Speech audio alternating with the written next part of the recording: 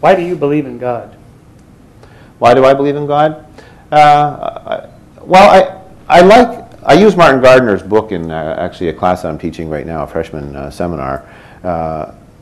There's a part of me wants to just go with the Gardner argument and say it makes the world so much more interesting to suppose that there's a God behind it all instead of kind of nothing there. I think the mystery of God's existence is, for me, a more satisfying mystery than the mystery of how can all this rich complexity, this wonder, this extraordinary experience, how can this all just arise out of particles and laws? That seems to be very mysterious, as the existence of God is also mysterious. So I'd rather have the mysteries that come with belief in God than the mysteries that come without belief in God.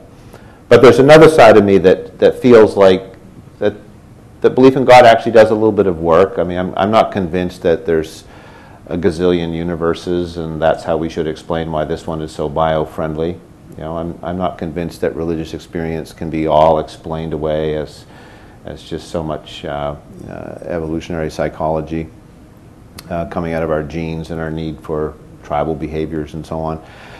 So I find that there's a little bit of work that you can, I think, do with belief in God, and so for me, I find it creates a more satisfying worldview, and it suggests a possible explanation for some of the deepest mysteries that science really hasn't penetrated. But you're not pretending to believe just to make life richer for yourself. You actually really believe.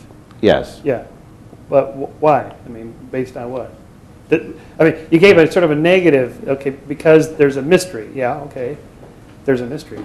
But that doesn't mean there's a personal God who cares about us. Yeah. Well, I mean, for me, if you ask a question for me personally, I mean, everybody has personal histories. I mean, for me personally, I was raised believing in God, and so for me, the onus would be on someone to try to get me to stop believing. So you'd have to say, okay, here's a good set of reasons to stop believing. Now, if I had been raised an atheist and someone's trying to convince me to believe in God, you'd need another set of arguments. So there's a certain momentum that's there already, and you'd have to have some intellectual force to turn that momentum around there. So for me personally, I've just never had any reason why I wanted to abandon belief in God. But if you ask me in a more abstract sense, suppose that you don't just have this inherited belief, what reasons might you give to commend belief in God? I mean, I would say that I think there is it's a richer worldview, and I like to think that the world is a place where the good that we see belongs there and isn't just randomly popping up here and there and just misinterpreted by us as being something that titillates and is a little bit pleasurable. I mean, I'd like to think that when we affirm, and as we do, that the world was created by God and it's a good God and it's a good world, that the world has good in it, genuine beauty, genuine happiness, and so on.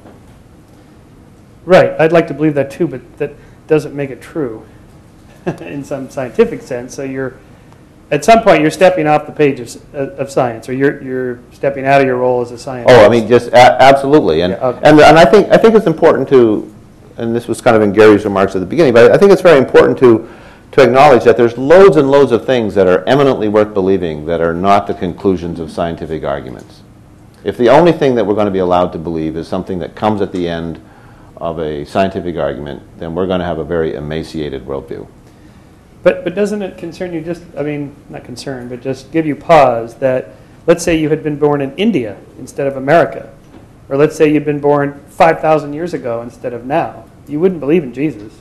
You wouldn't be a Christian. There was no such thing. So that's got to make you think, wow, I mean, if civilization had advanced quicker and there were physicists that know what we know today 5,000 years ago, they would discover the same things that we discovered. They would, because those things are actually out there to be discovered. But nobody would discover Christianity because it's a historically bound, socially created thing.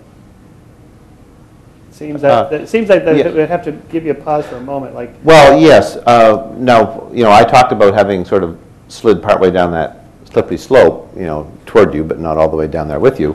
I tried to help you. Yeah. So I guess I guess in sort of the part way down that I've slipped. I mean, I'm not one who would want to argue that Christian religious experience is the only authentic religious experience. Oh, okay. All right.